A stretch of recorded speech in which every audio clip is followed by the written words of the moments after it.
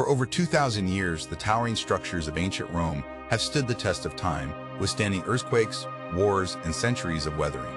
But what's their secret?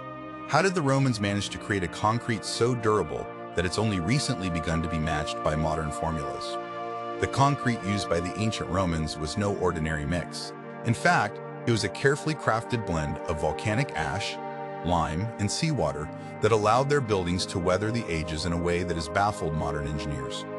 Unlike today's concrete, which can deteriorate over time, Roman concrete actually grows stronger the longer it's exposed to water.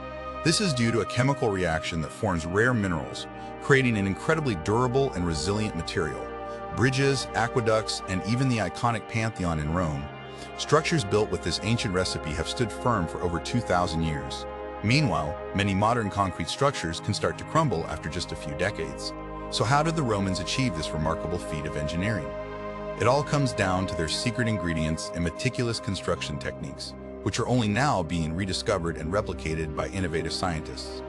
The ingenuity of our ancient ancestors continues to astound and inspire us to this day. Were you surprised by the longevity of ancient Roman concrete? Let me know what other incredible engineering feats from the past intrigue you. I'm always eager to uncover more of history's best-kept secrets.